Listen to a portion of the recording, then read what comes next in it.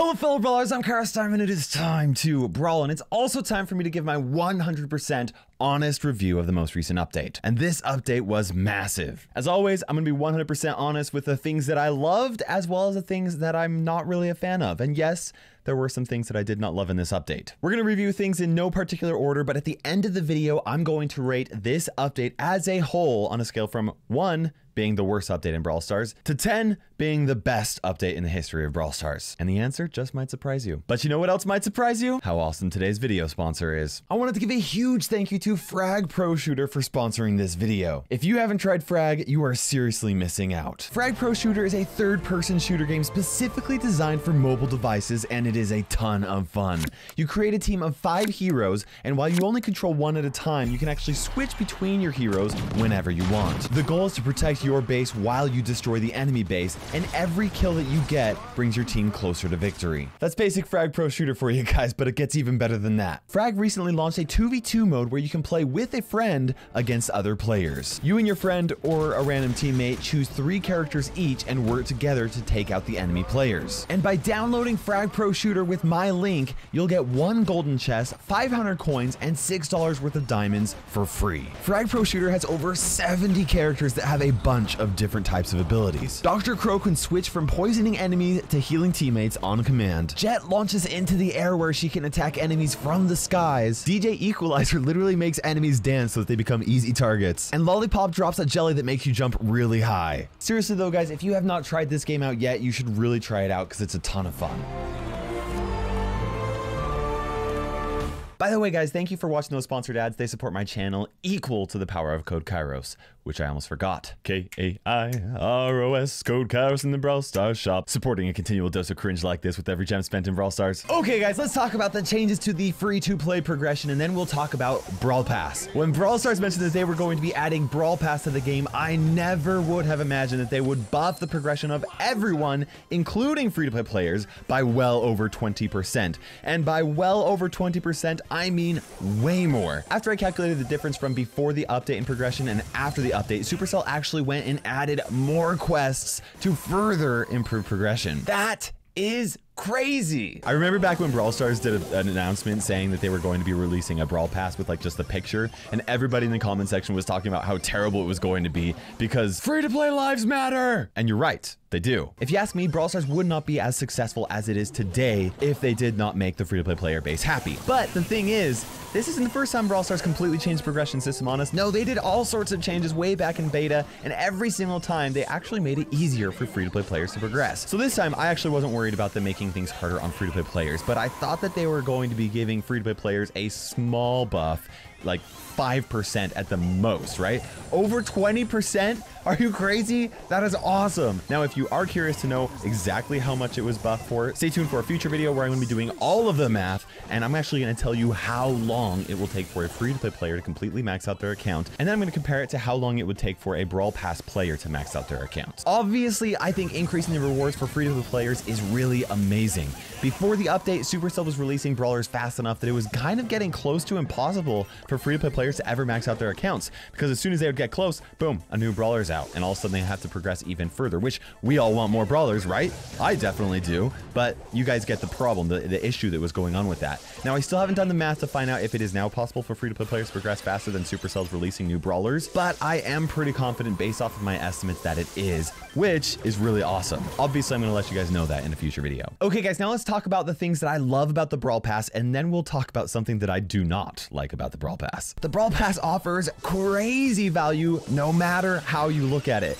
Even if you ignore the 11 pins, the chromatic brawler, and the exclusive skin, and only look at overall progress, the Brawl Pass is a no-brainer. Before the update, the best consistent way to spend gems was to buy token doublers to double your progression all the time.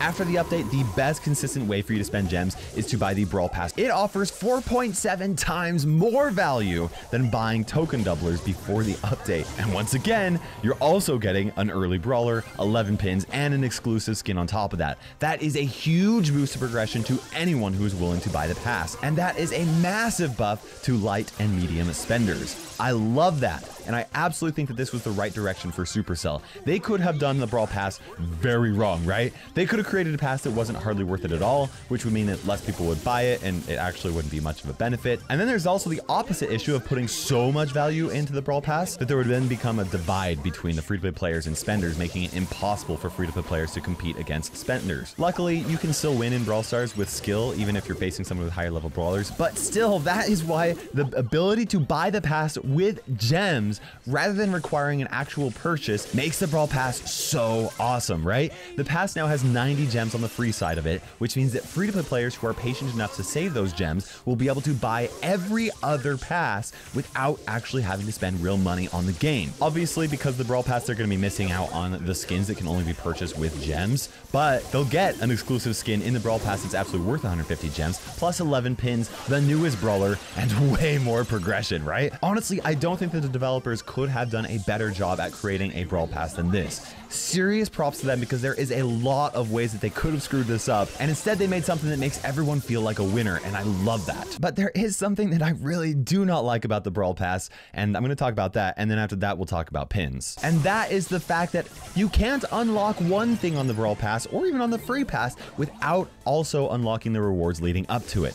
I know that most of you guys watching right now are not in this situation, but I know that there are some of you who are, and for those of you guys, this is absolutely an issue that needs to be addressed. If you have a maxed out account, it is useless to open up Brawl boxes on either the free side or the Brawl Pass, because every time that you do, you get more useless gold. And you also miss out on saving boxes for the future when rare brawlers unlock and you want to be able to unlock them quickly. Now, as it is right now, I can't go and unlock those free gems on the bottom half of the pass unless I'm willing to waste days worth of progress. And on the Brawl Pass side, if I want to unlock the exclusive skin clear at the end of the pass, I have to waste the entire pass worth of progression. Yes, this skin should probably cost 150 gems by itself, and yes, I'm getting 11 pins on top of that, as well as a new brawler, but that does not take away from the feeling of disappointment with wasting progress. And that's what it is. It feels like a waste, and that's not good. Especially because that feeling of disappointment taints my experience with the Brawl Pass every single time I want to unlock something later on in the pass. Now, if I was patient, I could just not open anything on the Brawl Pass and then wait until the next brawler is released to try and get it in a box, or even use those boxes to be able to level that brawler up. Or I could even wait until the next pass is out, because we're going to be able to claim rewards from previous passes. But you should not have to wait longer to unlock something that you have earned just because you've played the game longer than other people, or more actively than other people, or because you've spent more money on the game to help develop it. It really feels like you're being punished for having supported the game longer or with more money. That's really disappointing. Supercell either needs to make it so that you can pick and choose rewards no matter where they are on the pass, or they need to add something into the game that will allow for long-time supporters to spend their gold, which honestly, I just feel like they should do both of those things. Because guess what? Gemmers just got a massive buff to progression as well, which means more useless gold with every single season. Honestly, I would just be happy if I could just buy pins for like some ridiculous amount of gold. Like if I could spend 5,000 gold on a pin pack to save me 50 gems. Obviously, that's not worth it for anybody unless your account is maxed out, but it would be beneficial to me, and it would make me feel like my gold isn't a waste. Or maybe like 10,000 gold so I can spend it on an 80 gem skin, or 15,000 for a 150 gem skin. Like, I know these are crazy amounts right here for most of you guys, but you get the idea. I have 100,000 gold sitting on my account and there's nothing to do with it. Brawl Stars needs some type of a mechanic that is obviously a gold sink, but that would make excess gold feel like it actually had a use and served a purpose. Okay, now let's talk about pins, and then we're going to talk about quests. I've talked in the past a lot about how an issue with Brawl Stars is a lack of content for heavy spenders, people who are willing to spend hundreds of dollars on the game, right? I know that does not sound like a problem for most of you guys, but if you compare Clash Royale or Clash of Clans to Brawl Stars, you'll see why Brawl Stars is absolutely missing out, because you can spend a lot of money on those games. If you ask me, that's where pins come in. Obviously, pins don't offer very much value right now because they can only be used in chat. And I don't know about you guys, but I spend most of my time playing with randoms because I want to have a good feel for what you guys are going through. I don't know why I'm still doing that. I obviously know the pain very well. So pins are basically just like a collector's item for me for the time being, but when they do become available as emotes and you can use them mid-match, I am going to love having pins, right? And pins are absolutely great for heavy spenders. At 50 gems for a pack of 3 pins and a minimum of 7 pins for each brawler, we're talking about over $200 worth of pins being added to the game. Oh, also, I forgot to mention that Supercell did include a base pin for all of the brawlers for you guys to get, which when you unlock them, which I love. You get that for free. That's super awesome, right? Especially because they weren't originally going to be doing that and giving giving people pins for free. Now, obviously, most people aren't going to be trying to buy every single pin in the game like I am, but that is a lot of extra content to buy for heavy spenders, and that is a good thing. Except not even I can just spend a couple $100s on pins. Pins are only going to show up in the shop every now and then, which I personally find incredibly disappointing. I would love it if I could do a video spending $200 and unlock every pin in the game. Not only so that I could have the pins, but obviously because I would then make the money back off of that and you guys would enjoy the content. You'd be able to see every single pin in the game. That's awesome. I obviously want to show you guys every single pin and rank them all on a tier list because that's what I like to do. So that's really disappointing, and I wish that Brawl Stars would make some way for me to be able to buy the pins whenever I wanted to, or be able to just unlock them right from the start, right? Now let's talk about them actually being used as emotes in battle. I don't have any information on when emotes are going to be available in battle, but I'm definitely going to let you guys know. It's probably going to be in the next update, which is going to be happening in June. I guess there's a chance that Brawl Stars might actually do it beforehand, but I would be surprised if they did that. It seems like something that they would need to be able to do an actual update rather than a server-side update for. With that said, though, I do have some opinions on emotes. What? The joke's not funny twice, guys? Okay. I guess I'll put a pin in that one. If there is not going to be a way to permanently mute emotes, I'm going to be upset. If there's not a way to be able to mute and unmute emotes in the middle of battle, I'm going to be upset with that. If people are going to be able to repeatedly spam emotes without any kind of cooldown timer, I'm going to be upset. But if we can permanently mute emotes right from the start, we can unmute and mute them mid-battle, and people won't be able to spam them, then I am super excited for emotes being added into battle. I can't wait to have more ways to communicate with others in the middle of battle, right? It's a social game. I mean, come on. I'm stoked for that. Now let's talk about quests, and then we'll talk about Gale. I think my favorite thing about quests is that they encourage you to play a variety of brawlers and also a variety of modes. I'm not sure about you guys, but I absolutely got into the habit of only pushing my favorite brawlers and only playing each mode to get the star token before switching to my favorite modes. Obviously, I did some grinding to get, each brawler to a certain trophy mark so that I could earn the star points, but after that, it was just like, I'm gonna play Crow in Showdown because he's fun. Now, even only after a few days of playing quests, I find them making me want to play the game more and more, which I think is an absolute plus. That is fantastic. It's like a checklist of things that I feel like I need to do before I stop playing, but I get rewarded for doing each one, and that is so fun. I also thought it was really clever for Supercell to add a quest logo on brawlers and modes where you have quests available.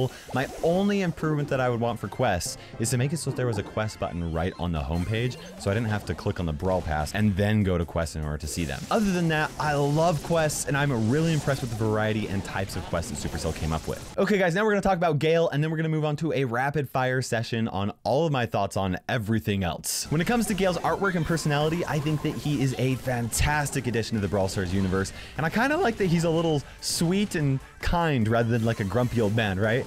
I also love that he has very unique mechanics that we do not currently have in the game.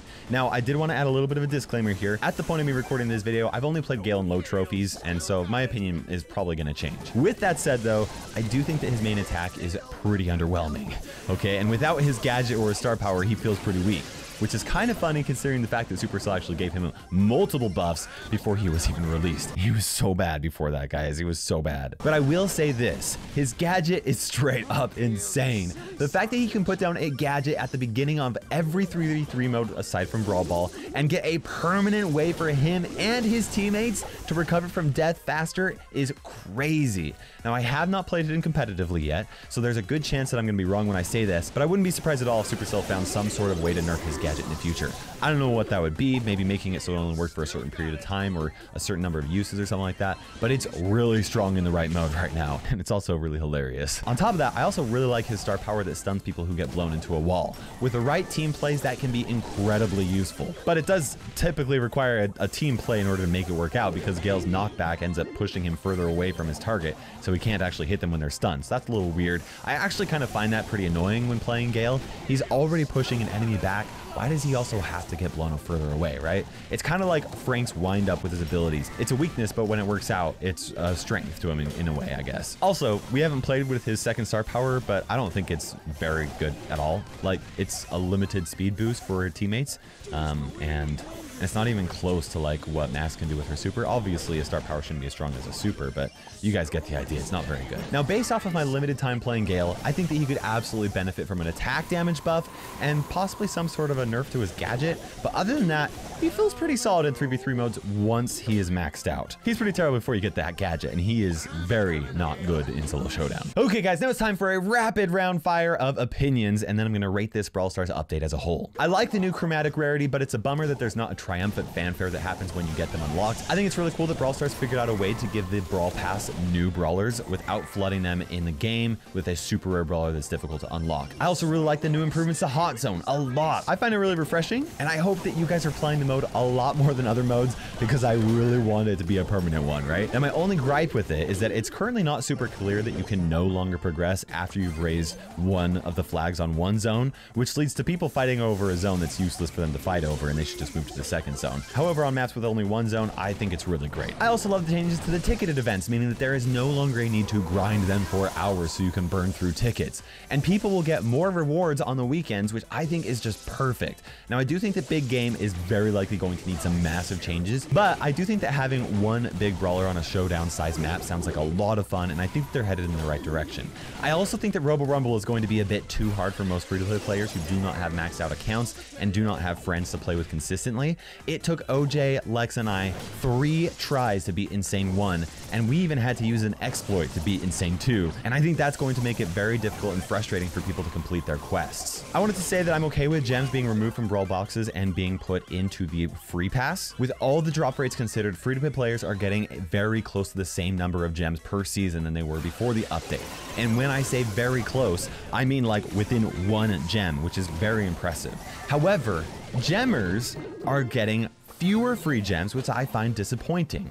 Someone suggested on my community page that Supercell should allow for some free gems to drop from the big boxes at the end of the free pass, which would make it better for everyone because free-to-play players are going to reach that point more and they're going to get more free big boxes at the end of the season, and free-to-play players are going to have a little bit more of a chance to get some more as well. I think that's a pretty great solution. I am very bummed that the value of token doublers has decreased because of the way that the Brawl Pass has impacted them. Their value got a 34% nerf, so I think that their gem cost should be nerfed as well. 1,000 token doublers for 33 gems would make them provide the same amount of value as before, but I would be happy even if 1,000 token doublers cost 35 or 40 gems. I mean, light and medium spenders already got a massive buff, so I guess I'm okay with the change, but overall I think that the token doublers should provide more value. I think that the new environment is incredibly well made and it fits the theme with Brawl Stars so well. It is so amazing. I wish that I had more time to talk about it in this video. I think that Daryl's voice is kind of weird and a bit too high-pitched. I do like it when he sings, "They see me rolling." I think that's funny. But other than that, his voice is a little, I don't know, it doesn't quite fit, if you ask me. I do love Pam's remodel, though, and I am a huge fan of Rogue Mortis. I think that Tropical Sprout is an awesome value. I love the projectiles that Guard Rico shoots, but I think that he kind of looks weird other than that. And I think Trader Gale is super cool, absolutely worth 150 gems, probably worth the cost of the Brawl Pass by itself. And I cannot tell you how much I love Barbarian King Bull. I would be willing to pay 150 gems for it, and if they made some other changes to it, I would probably even be willing to pay 300 gems for it. And Supercell gave it to us for free, which is just awesome.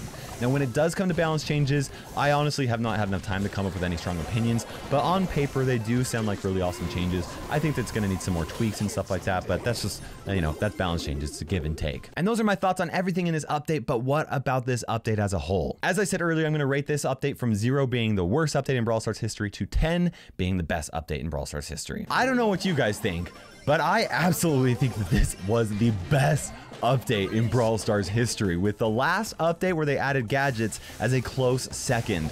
I have got to give this update a 10 out of 10 for so many reasons. Brawl Stars is continuing to release unique and interesting brawlers. The skins that they are releasing are getting better and better and providing more value for your gems, and they are continuing to release a ton of new content without it getting stale or boring. And it's obvious that they are listening to the player base and are making very calculated and smart decisions that positively impact the majority of their players.